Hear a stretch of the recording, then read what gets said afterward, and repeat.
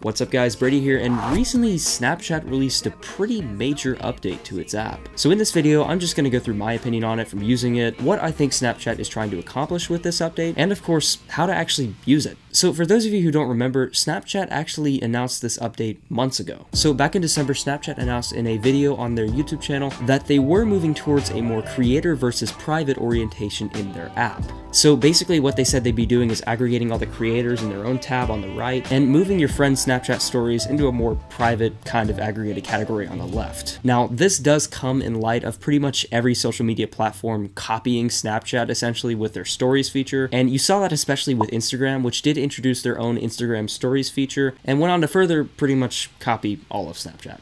But they were successful with this because Instagram already had a great platform for building and growing your audience. So I personally really started putting more work into my Instagram page about a year ago, and in that time I've gone from 49 followers to over 5K. And back in August of 2017, around a year or so after Instagram had introduced this feature, they did come out and announce that the new platform edition had been a huge success with over 250 million daily Instagram story users. Just think about that for a minute. 250 million people every day use Instagram stories. They also said that people under age 25 spent an average of 32 minutes per day on Instagram stories. That's more than an entire episode of Seinfeld.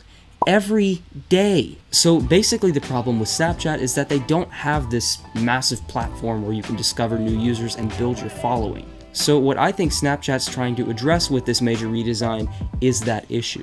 Snapchat is trying to make a platform where you can be discovered, hence mixing Snapchat Discover with the stories of their creators. But there are some potential issues with this approach. In moving all of your friends' stories over to a separate tab and putting a spotlight on public creators, Snapchat could risk making its users feel somewhat alienated and less legitimate than people with public stories. And this is kind of the reason why this update's gotten such negative press. Think about it. While before I could swipe right and see all of my friends' stories listed, now in that place I see creators. And in order to view my friends, I have to swipe left into my private conversation tabs. This just doesn't feel as intuitive and honestly feels just a little bit degrading. But there are some positives to this update. In making Snapchat a more discoverable platform like this, Snapchat is essentially making it more possible to discover new users, new creators, and possibly to even make a living as a Snapchat creator, much like YouTube. So not long before announcing this major change, Snapchat actually announced that they would be paying creators by 2018. And last I checked, it's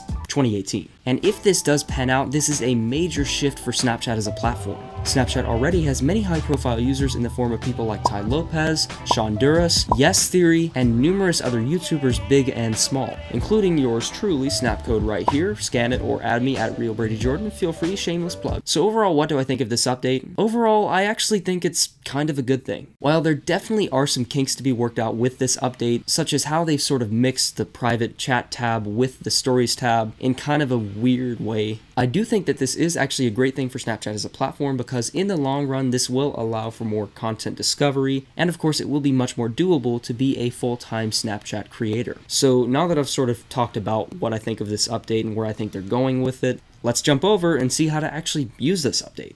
Okay, so when you open the Snapchat app, the first thing you'll notice is that there are now two different tabs. So when you swipe right, this tab is essentially a collection of curated content creators, popular stories, and official creators with public stories.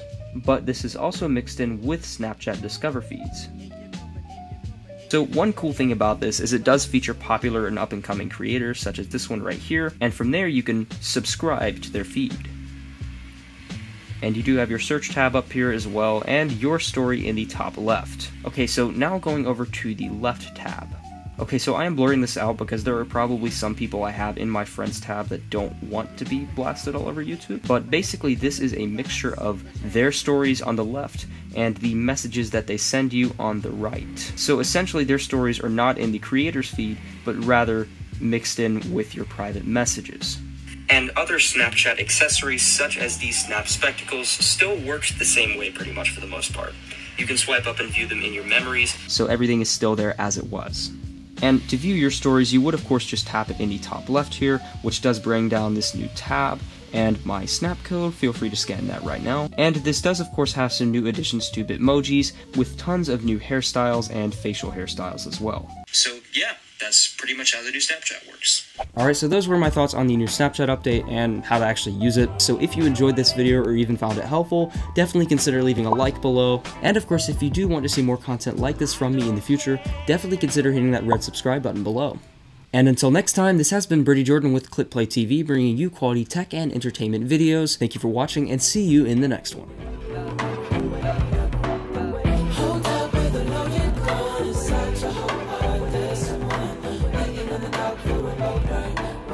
Hold up with a loaded gun.